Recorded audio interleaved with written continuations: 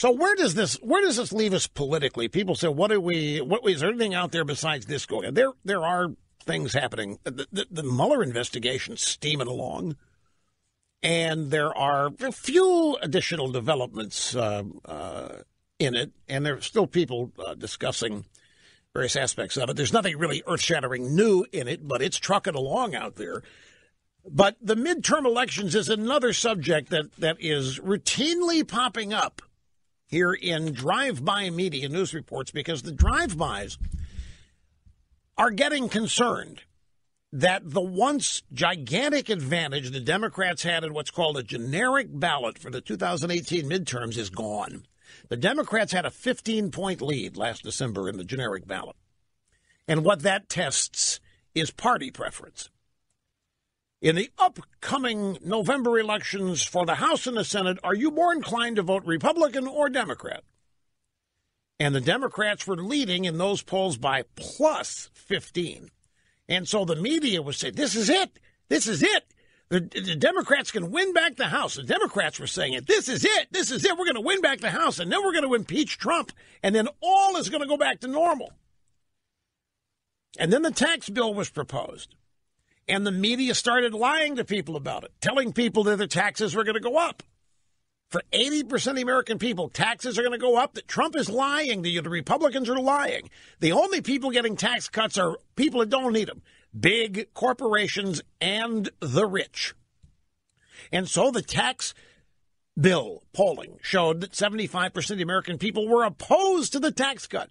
And so the media said, wow, it's getting even better. The Democrats are plus 15, and we've made sure that a majority of Americans oppose and don't like Trump's big tax cut. So they're on a roll. They're sitting there thinking that they've got it in the bag. And they're starting to talk like it's in the bag, and they're starting to act like it's in the bag. And they're already doing news stories what Washington's going to be like without Trump. And then something unforeseen happened. The American people began to notice that they were, in fact, getting a big tax cut. More and more Americans began to realize they had more money every pay period than they had a month ago. And so the polling on the tax bill took a dramatic turn, to the point now where it is 51% and climbing who like and approve of the tax bill.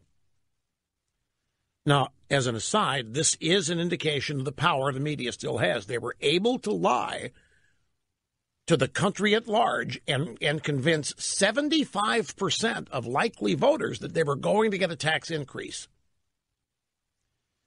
Now the economic news, the growth is roaring. The stock market's going through some up and downs right now, but it's still in a positive trajectory.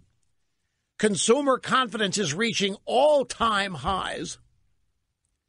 And more polling on the midterms is showing great advantages for the Republicans. And so some of the enthusiasm for the Democrats is beginning to wane. And I wouldn't call it a panic yet, but deep concern has settled in over the Democrats and the media. Now, crazy Bernie is upset. He has learned that Mrs. Clinton was working with the Russians to undermine his campaign, too. And crazy Bernie Sanders is out there demanding to know why Hillary Clinton didn't help him, didn't do more to stop the Russians when they were trying to hurt him. Not supposed to get that angle of this. The Russians are supposed to be helping Trump. What were the Russians doing, trying to help crazy Bernie or help Hillary? And that's not the way it was supposed to go. The Russians were not helping Hillary. They were helping Trump. And yet crazy Bernie has learned the Russians were helping Hillary. So as I see it, here's the Democrat platform for the midterm elections. The Democrats are now campaigning against tax cuts. Pelosi continues to portray these tax cuts as crumbs. She did a town hall. Where was Pelosi when she did this town hall recently? Was it Phoenix or was she out in California? I forget where it was, but she was doing a one of her usual criticisms of the tax bill, claiming it was only for the very wealthy and the well-to-do and so forth. And somebody in the audience, how much are you worth?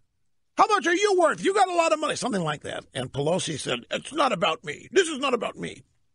The point is that people started shooting back, firing back at all of this, because the Democrats continue to campaign against tax cuts. And remember, these are now seen overwhelmingly favorably, and there's not a single Democrat that voted for them. So there's not a single Democrat who's going to be able to claim any credit for this. As a result of tax cuts, the American people have much more disposable income, much more discretionary income.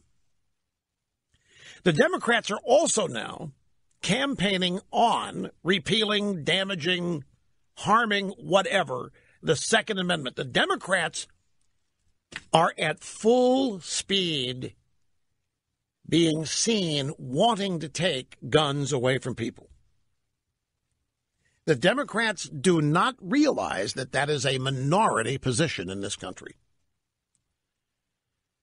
They continue to believe that the things they support and believe are supported by a majority of the American people. So what are the Democrats doing? They are campaigning against tax cuts. They are campaigning against disposable income, meaning they're having to tell people that those bigger paychecks are not real, and the tax cut, you really shouldn't count on it, and it ain't going to last very long, because when the Democrats get in office, they'll wipe it out. They don't have Trump colluding with Russia. They built the 2000 midterms on that premise, that they were finally, by this campaign, going to prove that Trump had colluded with Russia, and that alone was going to get rid of Trump. Not only is there no evidence that Trump colluded with Russia, there is evidence of serious malfeasance from Obama's Department of Justice and Obama's FBI, and collusion between Hillary Clinton and the Russians. The Democrats are going to be forced to defend all of this. They're on the record now as opposing and lying about the tax cuts. A, that they were happening, and B, that they're beneficial. The Democrats are now going to have to run against a growing, burgeoning economy. They're going to have to defend a position in which they tell the American people this isn't real, that they shouldn't believe it, and that disaster lurks around the corner. They have boxed themselves into a corner with a platform or agenda that is entirely negative, based on lies, and is propped up by the one thing that they think is going to launch them back into power, and that is hatred for Donald Trump. They are so lost in their hatred, poisoned by it, that it's real, and they believe a majority of Americans feel the same way. And they're wrong about that. While all of this is happening, Trump is actually accomplishing significant things. He may not be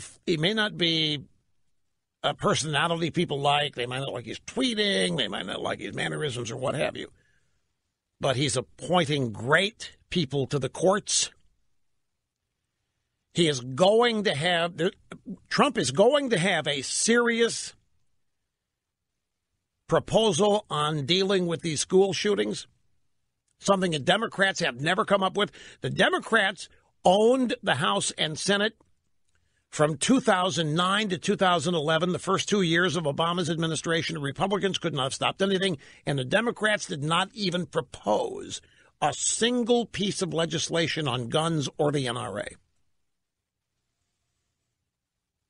There are a lot of Democrats that take money from the NRA, by the way. They don't want you to know it, but they're there. Trump is already reminding people of this. He's already reminding the Democrats had every opportunity. The Republicans could not have stopped them. It's how we ended up with Obamacare. The Republicans did not have enough votes to matter.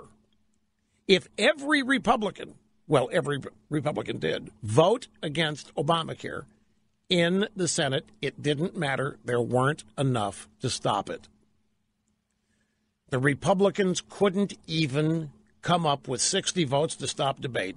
They could not stop a thing. If the Democrats really wanted to do something about the NRA and guns, they had 2 years of unobstructed power to do it, and they didn't even propose it. And so now it's very easy to point out to people, but now wait just a minute here. You telling me that the first 2 years of the Obama administration, and even through the whole 8, I mean, here you've got your Nirvana candidate. You've got the guy that's going to roll back the rising sea levels. You've got the guy that's going to save the earth. You got the guy that's going to save America. The guy's going to save the world. The guy's going to end war. The guy's going to make all nations love one another. And they didn't make one move on guns. And now all of a sudden, after the next school shooting, somehow this is the fault of the NRA and Marco Rubio and every other Republican walking the planet, in addition to some people in the media they want to rip into. Let them try. They do not hold a majority position on anything they're touting, including this. Despite how it might appear in the media, they do not have a majority position on it. They have a platform and agenda that they have to defend and promote that is entirely apocalyptic. It is doom. It is gloom. It is the end of the world. Throw climate change into and what they believe about that and what they say about it. And there is not a single thing that they can be optimistic about except getting rid of Trump, which they think is something that turns their people into big positive agitators. Yeah, it was a Pelosi town hall in Phoenix where she was heckled about her own wealth and said that didn't matter. We're not here to talk about that. Quick timeout. We will continue much more straight ahead. Don't go away.